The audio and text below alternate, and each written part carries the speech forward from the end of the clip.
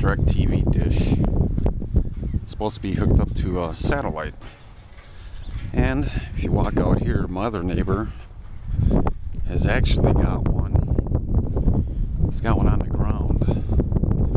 And now I had a buddy in the Navy, and he was trying to explain to me how satellites worked and stuff, and he was telling me a story about how they got this big, thick telecommunications cable underneath the ocean that connected North America with Europe.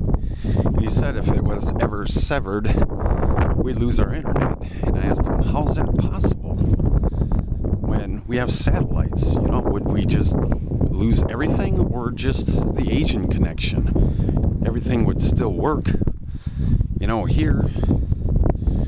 So I don't get that. If they cut a cable, we shouldn't lose internet service, especially if it goes to Asia. But anyway, you always see these things, and they're always pointed in a general direction. You can't really tell what's going on over there. And I don't know if it's going to a radio tower or not. This one's actually on the ground. Unbelievable, but it supposedly works. My question is, how come you never see these pointed more of an angle up in the air, or say straight up in the air? Out of all the satellites out there, don't we have some that are hovering right above us? They're always off on some like 20-degree or 30-degree angle.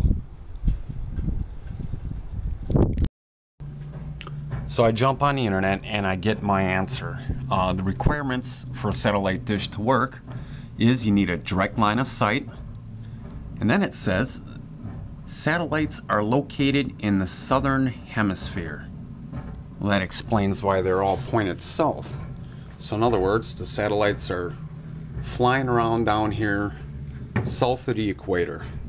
So in other words, in Australia, all the dishes on people's houses should be pointed in a more upright position if that were the case. I don't know anybody in Australia. Apparently there's no satellites in the northern hemisphere. Okay, well, now are they moving, or are they staying fixed with the earth? Well, apparently this is how they work. You got them flying by, and your dish will actually pick up the next satellite that's flying by if they were to move, unless they're stationary. Okay, and what I didn't know is actually how a satellite works. If this is pointed, it seems like this is pointed in a 20-degree angle, you know, just above the houses across the street or whatever, but they're saying it actually bounces off the shield or the dish, and it goes in a more upright position towards the sky, which would be, if it were mounted like this, more of a 45-degree angle. Now again, in Australia, they should be like this. Of course, you never see that. Now going back to the requirement sheet here, it actually says you need a direct line of signal. So it could possibly look like this. So in other words, if you have a telescope and DirecTV with no trees in the way, you could actually climb up there, point the telescope in the general direction of the satellite dish, and see if you could see a tower off in the distance, or if it just goes into space. Now, I Google Earthed my area, and there are a couple of radio towers off in the distance, but I can't see them from my roof because of trees.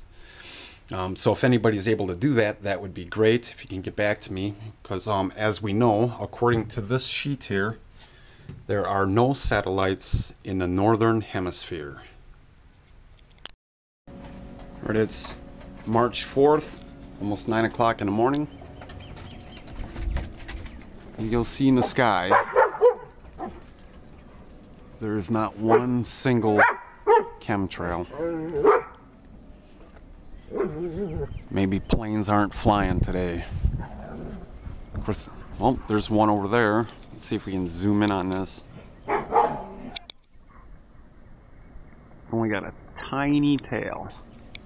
I'm not even sure if I'm catching it.